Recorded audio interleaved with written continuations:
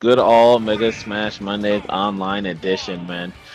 So, uh, I'm actually very interested to see how registration and the play is going to look like this week after the Invitational that happened. Seems like a lot of people kind of got a extra pep in their step after that, kind of seeing that level play and really seeing what can happen with these latest patches that we got, man. These past two patches have definitely been a godsend for the scene, especially with online not being as great as it can be. Like, you know, the fact that the game got better is always going to be a beautiful thing for everyone, right? So I'm really excited to see what people are going to do just to, after seeing all those players, you know, that great roster go through stuff in that way. Yeah, like you said, having that extra pep in your step is kind of like a positivity boost in terms of mentality. That's the beautiful thing about the Invitational, right? Some of the best players around the world get to play with the best players. They get to skip the initial of like, oh, I lost to like so-and-so who, you know, may or may not be within my playstyle. And while they do get to skip that, I do think that it's also a positivity boost for them all in general. Like, now we get to see MKLeo versus Tweak, you know, in an online setting, even though, you know, it wasn't necessarily something that we're used to offline. I'm sorry, online, but it's just good to see it all together that something like the Invitational is something that I felt the community was hoping to see finally happen, you know, without further, oh, sorry, someone connected and disconnected, and that's stress, but good to see either way.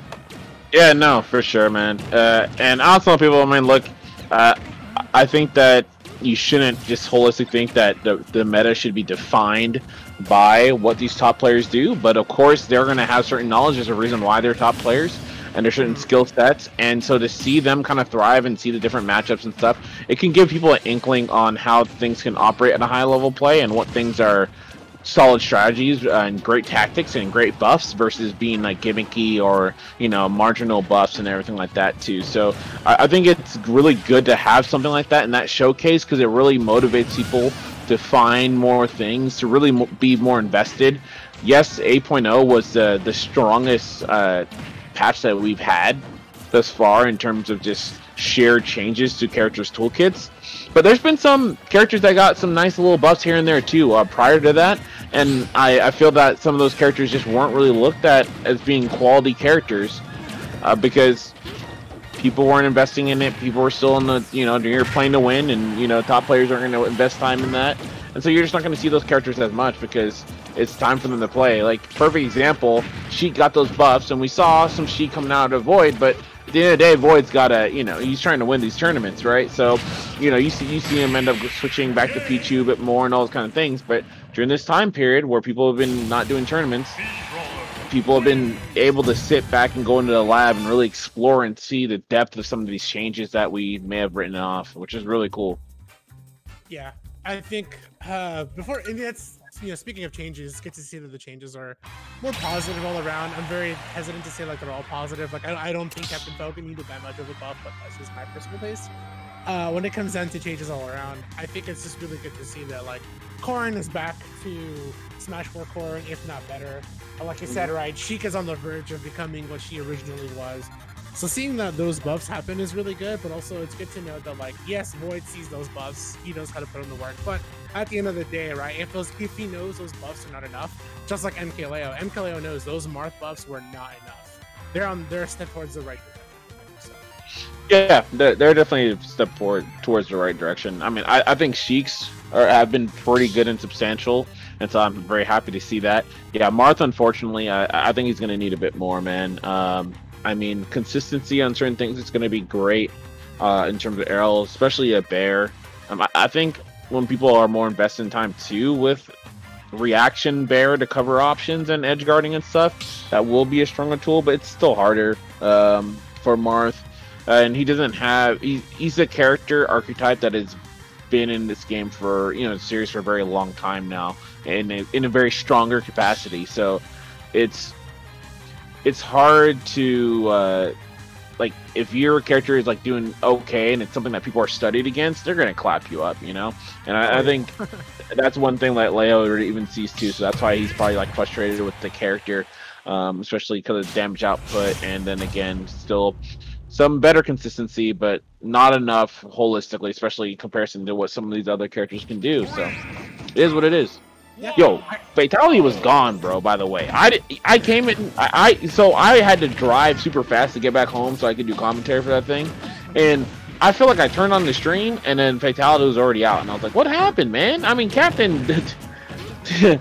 Douglas J, like he got the buffs with the buffs, man. Like some people were screaming out that he might be freaking top.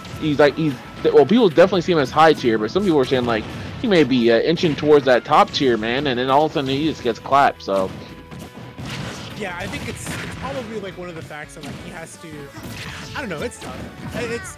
This is probably a conversation for after the match that I want to talk about, like in terms of characters and where they might fit. Noble looking to fit himself really good with the down smash already against Viri. Sorry, I'm trying to see the tag and match the name here.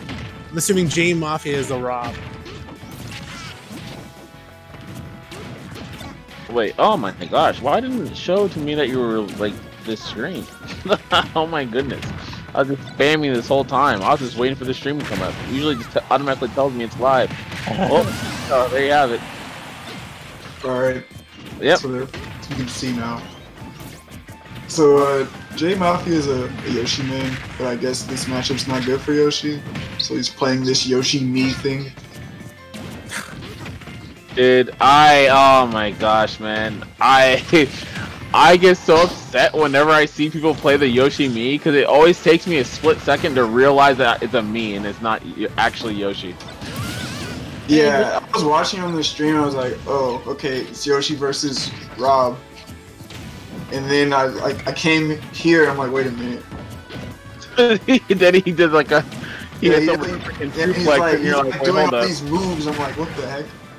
This ain't right. I'm mad that it actually looks this much like Yoshi. This might actually be the best me costume that's like, you know, a character. That's the funniest thing too. It is not only a Yoshi costume, but it is the carpet Yoshi, the Yoshi color, which we don't like. Yeah, he's gone. Wow. Alright. Well, okay. Alright, I'm gonna keep it a buck with you guys. I'm rooting for Jmafia purely because Viri beat Joel. And I really wanted to see Joel in top 24 winners. So, yeah, let's go Jmafia. Joel as in, Scizor. Damn, man. Really? He's got bopped? It was 2-1. Young Joel, dude? He's still... Of course he is. He's always upset, dude. Always complaining. Something happened to him, blah, blah, blah. Of course he got robbed, dude. You play freaking Link. Rob someone else, dude. Come on, man. He even said it. I'm pissed. I got robbed. He says it right there in the chat. Oh my gosh. Yeah, welcome to War 101. You ever hear someone in War be like, oh, I got robbed? It's battle, baby. Welcome to the real world. The heck? No, I got robbed. You play with honor. No, you didn't get robbed. Your pockets were open. How about you? How about that? How about that? Oh, he hit you with the Nares. He dropped side B and you just got clapped. Wait, bro, what do you mean? That's literally the rob. That's the one thing you can't get hit by. Yeah, come on, bro. Like that's like literally the if you need to know anything about the matchup, that's where you stay away from that one thing. Like you see them get the gyro, you don't just stand like, there. When you die as Zero and come back, and they got the gyro in their hand, it starts Z dropping. Like you already know, just don't even be over there. What? Yeah, just throw a boomerang or something. Like, what? Anyway, game three. He switched to Yoshi because me Brawler got the game, and it's time to go your main though. Even if this match is probably bad in his opinion, I don't know.